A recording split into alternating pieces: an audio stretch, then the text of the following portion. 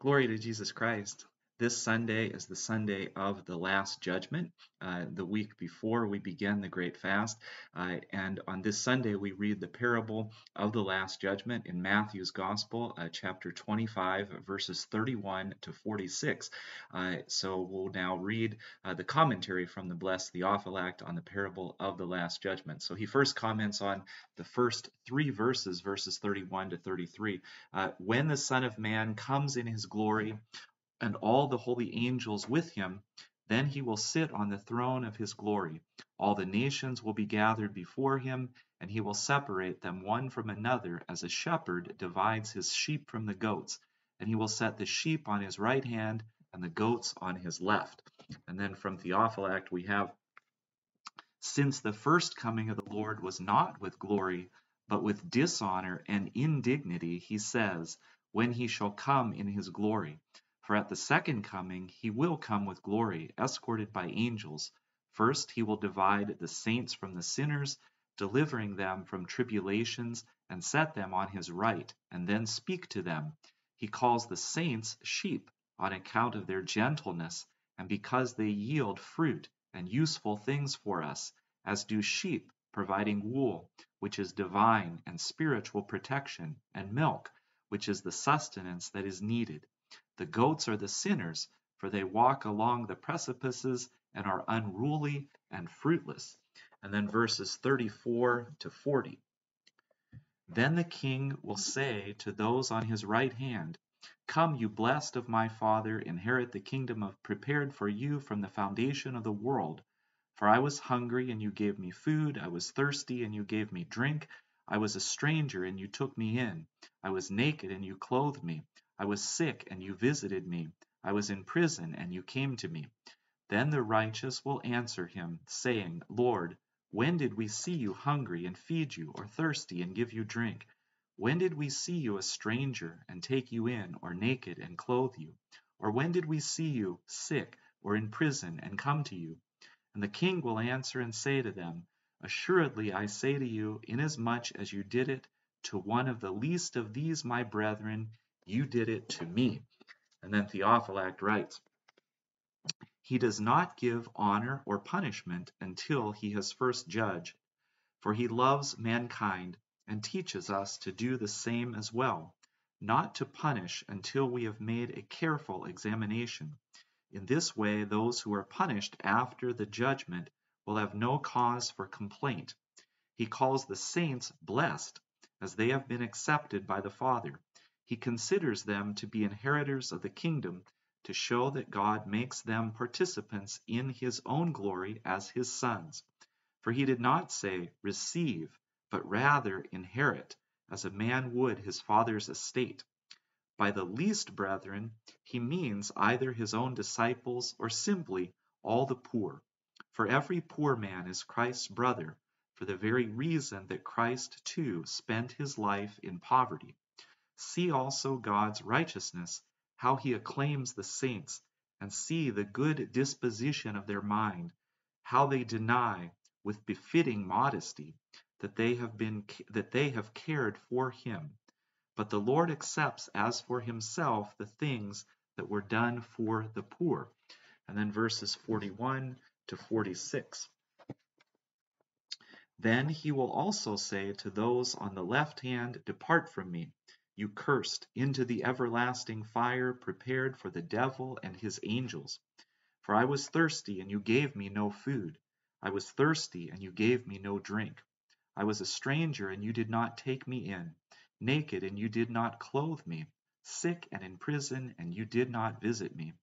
Then they also will answer him, saying, Lord, when did we see you hungry or thirsty or a stranger or naked or sick or in prison, and did not minister to you?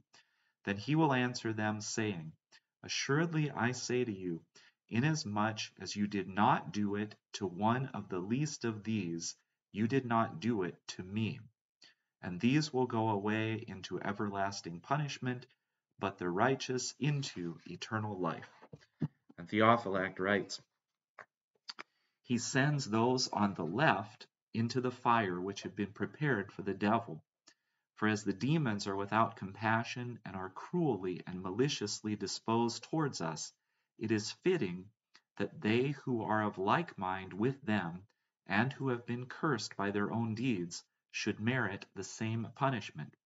See that God did not prepare the fire for men, nor did he make hell for us, but for the devil. But I make myself liable to hell. Tremble then, O man, and understand from this that these men were not punished as fornicators or robbers or perpetrators or any other vice, but for not having done good. For indeed, if you consider things well, the robber is he who has much and does not give alms, even if he does no obvious injury. For whatever he has in excess of his needs, he has stolen from those who are in need, and who have not received anything from him. For if he had shared these things with them, they would not be in need. Now that he has locked these things up and kept them for himself, for this very reason they are in need. So he who does not give alms is a robber, doing injustice to all those whom he could have helped, but did not. And for this reason he and those like him shall go away into eternal punishment, which never ends, but the righteous shall enter into eternal life. For just as the saints have unceasing joy, so too the unjust have unceasing punishment, despite the gibberish of Origen, who says that there is an end to hell and that sinners will not be punished forever, but that there will be a time when they enter the place of the righteous because they have been purified by suffering in hell. Origen is clearly refuted here, both when the Lord speaks of everlasting punishment, that is, never ending, and when he likens the righteous to sheep and the sinners to goats. For just as a goat can never become a sheep, neither can a sinner ever be cleansed and become righteous after the judgment. Outer darkness, mentioned in the preceding parable of the talents, is that which is furthest from the light of God, and for that reason renders the punishment more harsh. There is another reason that could be mentioned, and that is that the sinner is in darkness even in this life, as he has fallen away from the Son of Righteousness. But as there is still hope of conversion, this is not yet the outer darkness. But when he has died, and an examination has been made of the things he has done, then the outer darkness in its turn receives him. For there is no longer any hope of conversion, but he undergoes a complete deprivation of the good things of God. While he is here in this life, he enjoys to some degree the good things of God. I mean, the tangible things of creation, and he believes that he is in some manner a servant of God, living out his life in God's house, which is this creation, being fed by him and provided with the necessities of life.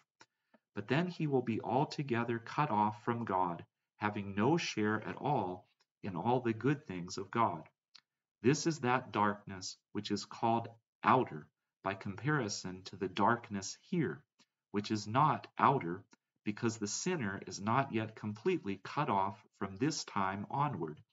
You then, O reader, flee from this absence of compassion and practice almsgiving, both tangible and spiritual.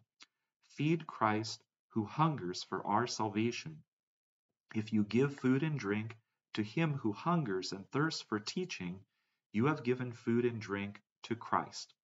For within the Christian there is Christ, and faith is nourished and increased by teaching. If you should see someone who has become a stranger to his heavenly fatherland, take him in with you. While you yourself are entering into the heavens, lead him in as well, lest while you preach to others, you yourself be rejected. If a man should cast off the garment of incorruption which he had at his baptism, so that he is naked, clothe him.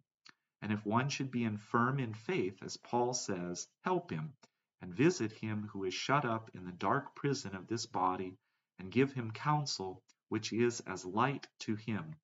Perform then all of these 6 types of love, both bodily and also spiritually, for we consist of both soul and body, and these acts of love are to be accomplished by both.